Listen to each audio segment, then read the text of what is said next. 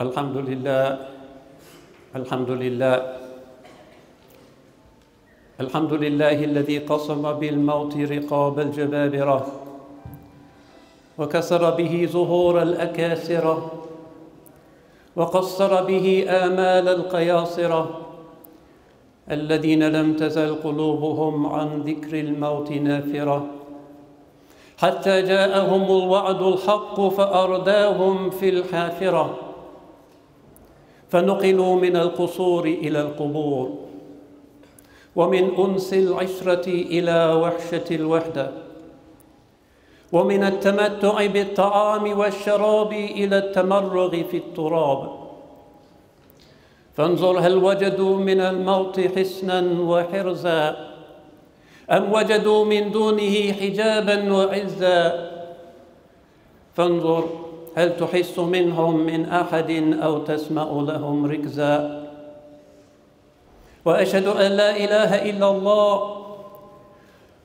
له الإنعام بالنعم الظاهرة وله الانتقام بالنقم القاهرة وله الشكر في السماوات والأرض وله الحمد في الأولى والآخرة وأشهد أن محمدًا عبده ورسوله الذي جاء بالمعجزات الظاهرة والآيات الباهرة فصلى الله عليه وعلى آله وصحبه وسلم تسليماً كثيراً أما بعد فيا أيها الإخوة المؤمنون أيتها الأخوات المؤمنات سلام الله تعالى عليكم ورحمته وبركاته قال الله تبارك وتعالى أعوذ بالله من الشيطان الرجيم بسم الله الرحمن الرحيم المال والبنون زينة الحياة الدنيا والباقيات الصالحات خير عند ربك ثوابا وخير أملا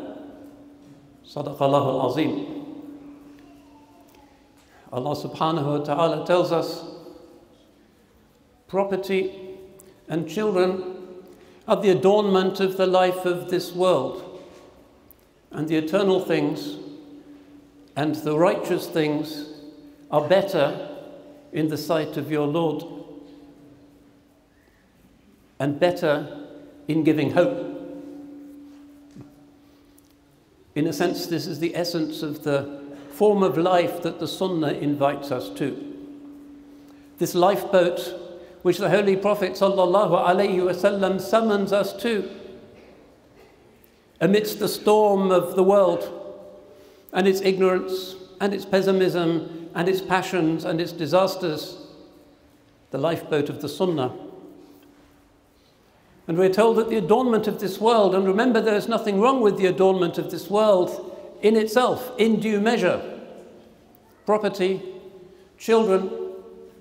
The Holy Prophet ﷺ loved his daughters. Part of the decoration of this world, we are not monks and nuns, we do not run from it. We are in it, but we are not of it, and we are not subject to its authority. Unfortunately, some people are subject to its authority. In this age in which the love of wealth has become a new and poisonous religion, when the old times of Fir'aun seem to have come again, extremes of inequality. I was reading about Tutankhamun and his mosque. You can see it in the Egyptian Museum. A young king, a teenager, died, it seems, when his chariot upended and his wounds killed him. But they gave him this golden mosque. More than 10 kilos of the purest gold, high carat gold. Precious jewels, obsidian, lapis lazuli, turquoise, one of the world's most famous artworks. But where is he? يَحْسَبُ أَنَّ مَالَهُ أَخْلَدَهُ. The Quran says, some people think that their wealth will make them live forever. But behind that mosque, nature took its course. The Pharaoh rotted away. And for 3,500 years, behind that golden mosque, there was only corruption. But in Egypt, there were the poor, the starving, the needy.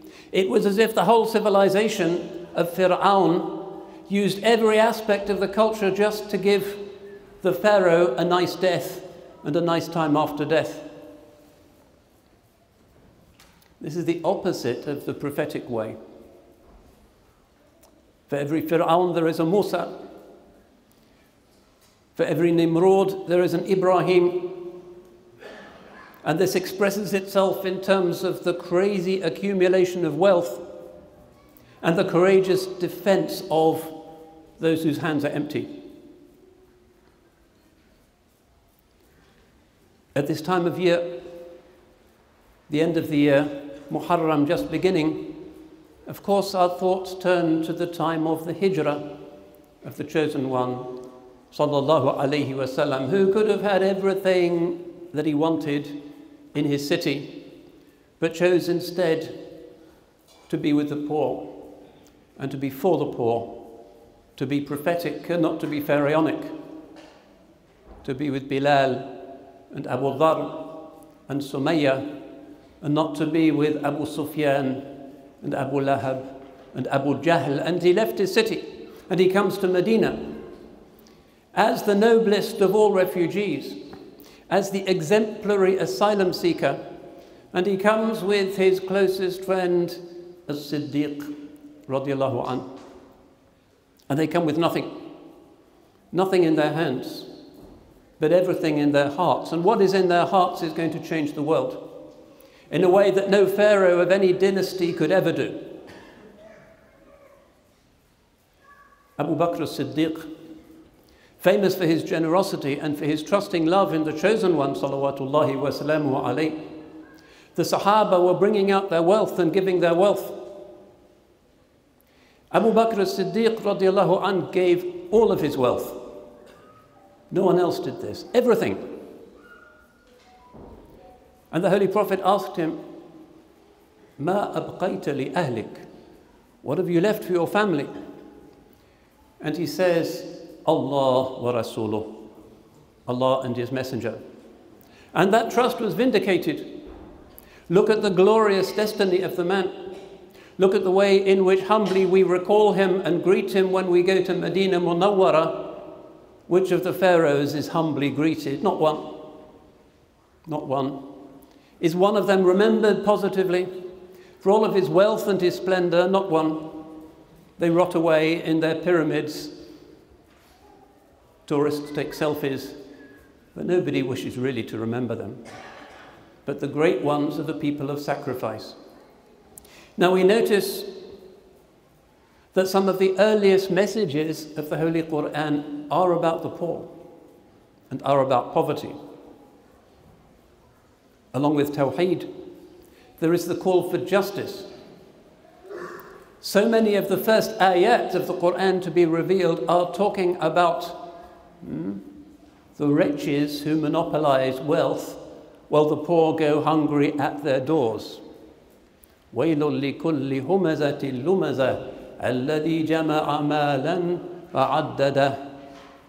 So many surahs like that. Woe betide every slinking traducer who gathers up wealth and then counts it. He's on his iPhone seeing what his bank balance is doing today. That's important for him. That's his life. But the Holy Prophet ﷺ offers us this radical teaching. And this teaching is not really what we call nowadays, left wing or right wing. It's from a different universe that is about the wings of the heart. Khawf and raja. That which we give so that we may fly. That which is not just about equality in this world, but which is about purification of the self. So we remember also at this time the poverty of the Ahlul Bayt. Muharram reminds us of this, the beauty of the poverty of the wedding of Ali and Fatima. When you consider the blessed progeny, so many stars that flowed from that union down to the present day, but there was almost nothing in their house. just a sheepskin, a striped Yemeni blanket. That was it. But their hearts were rich. And it was this that gave them their happiness. So at this time of year, very often, many of us think about zakat. Sometimes we give it out in Ramadan, sometimes at the end of the year, sometimes Muharram, as long as it's once a year that we think and we dig deep. Zakat is one of the 5 pillars, one of the regular pillars. The prayer is 5 times a day, the Hajj is once in a lifetime, Ramadan and the zakat once a year. And it's an obligation. And the Quran says it's an obligation because that does not actually belong to you in the first place, even if it's showing in your account. الَّذِينَ هُمْ فِي أَمْوَالِهِمْ حَقٌّ مَعْلُومٌ لِلسَّائِلِ وَالْمَحْرُومِ. Those who have in their wealth a known right which belongs to the beggar and to the deprived. 2.5% of that money that's there in your account at the end of the year is not yours. Belongs to the homeless, belongs to the poor. And the zakat is really important because ours is the religion of mercy, and ours is the religion of justice, and ours is the religion of brotherhood. Zakat we need to think about. But remember, Allah subhanahu wa ta'ala has given us so many blessings. We do not just experience the light and the acceptance of our good deeds in the next world. We don't have to wait years, decades to see them.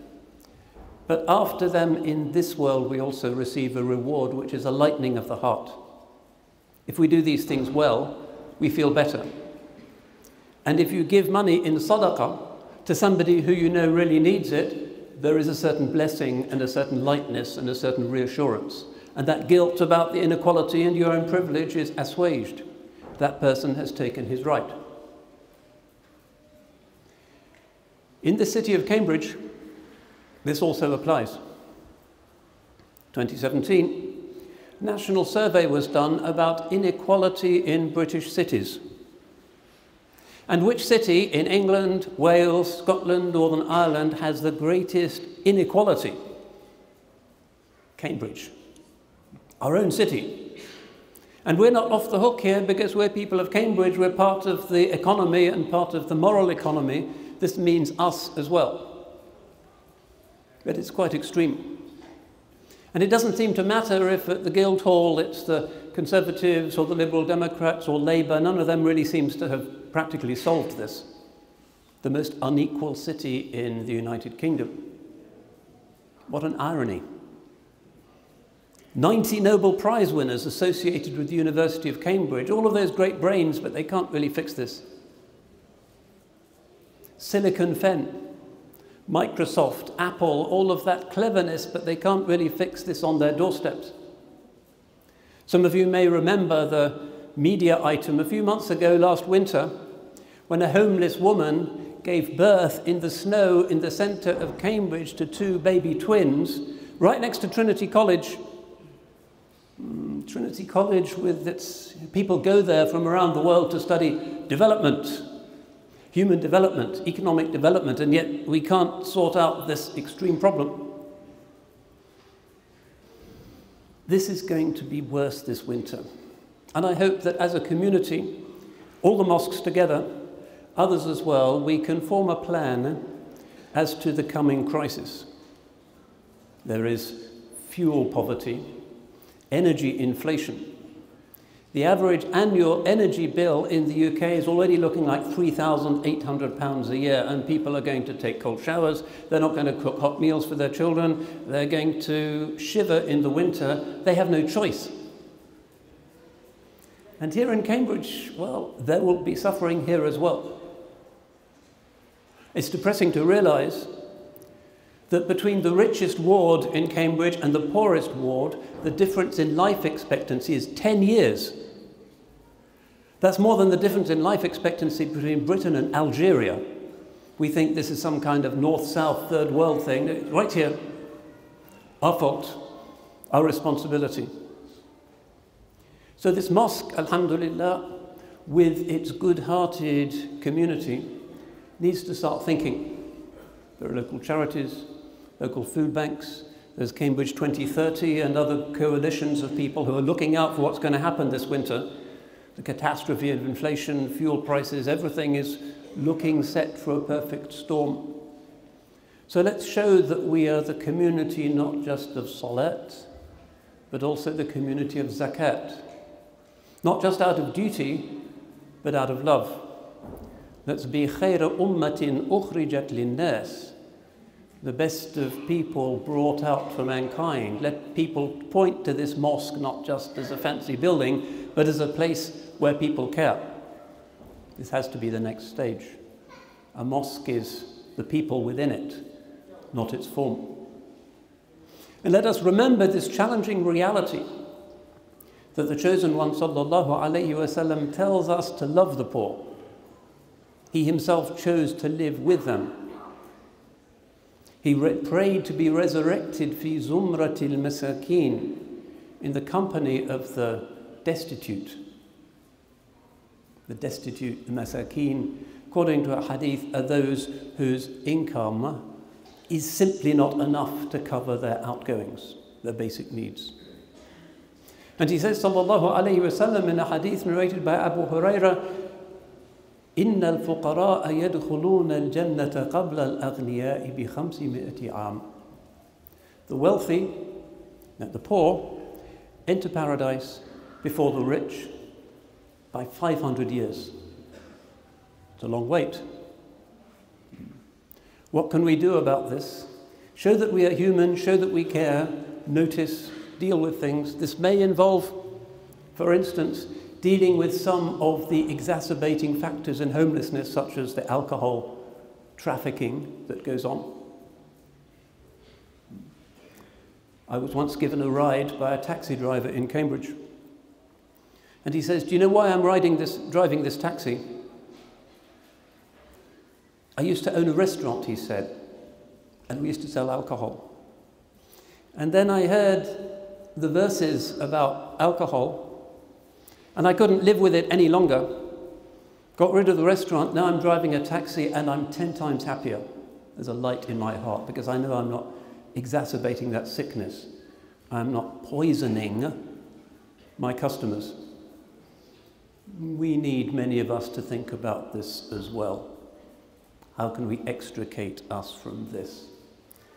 What do we do if in our corner shop some shuffling, broken person comes in, counts out whatever change has been given to him in the day and asks for cheap alcohol? We need to think about that. Are we part of the problem, or could we be part of the solution? Let us all consider this, and consider it as we pray and as we face the Lord of the worlds. But the zakat is not a choice, that's what we must do.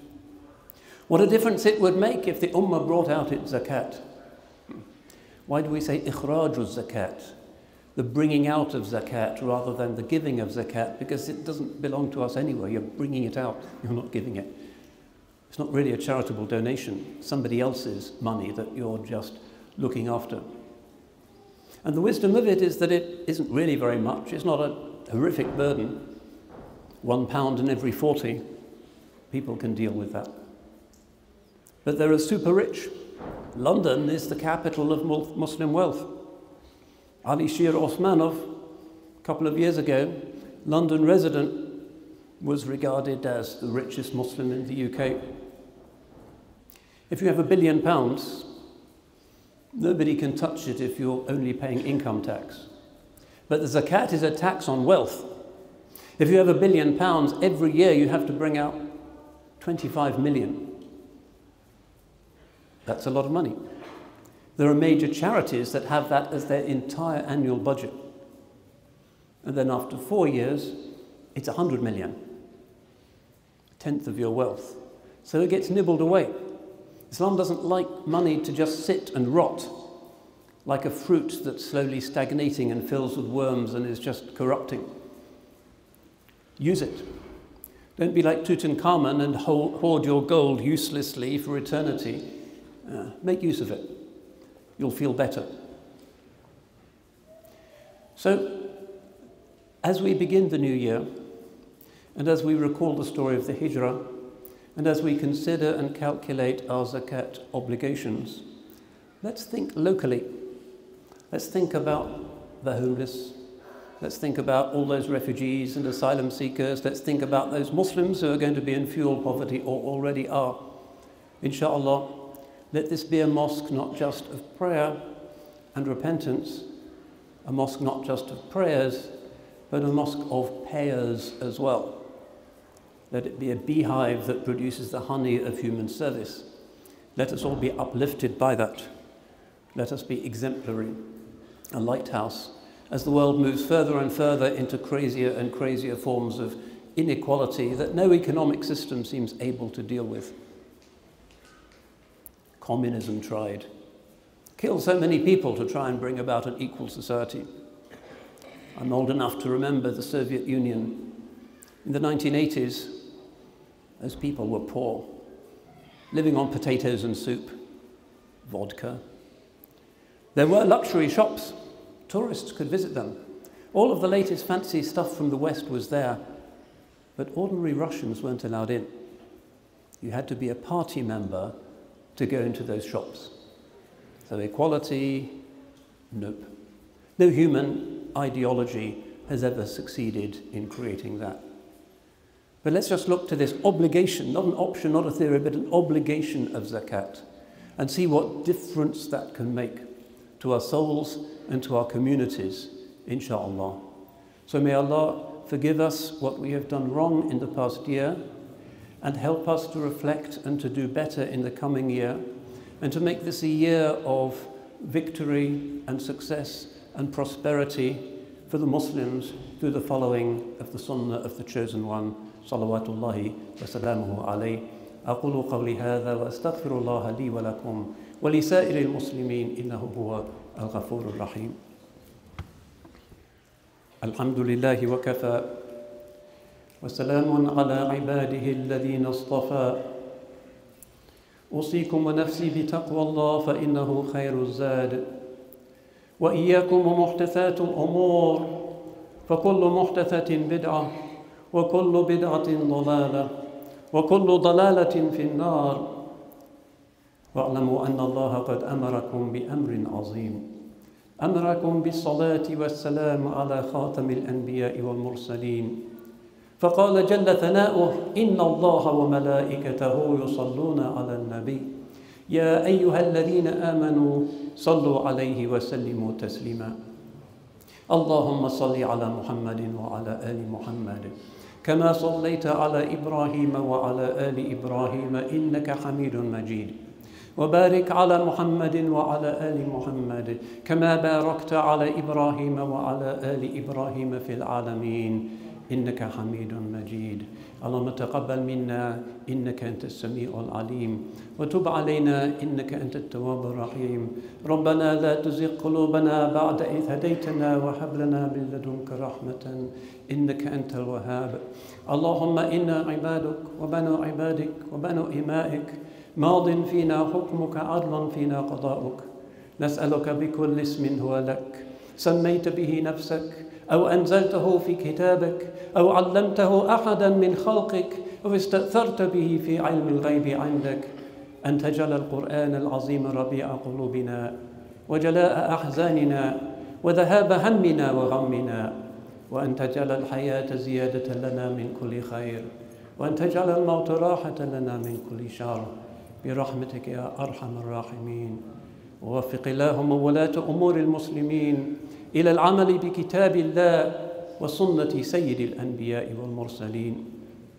عباد الله رحمكم الله، إن الله يأمر بالعدل والإحسان وإيتاء ذي القربى وينهى عن الفحشاء والمنكر والبغي يعظكم لعلكم تذكرون. اذكروا الله العظيم يذكركم وادعوه يستجب لكم ولذكر الله أكبر والله يعلم ما تصنعون.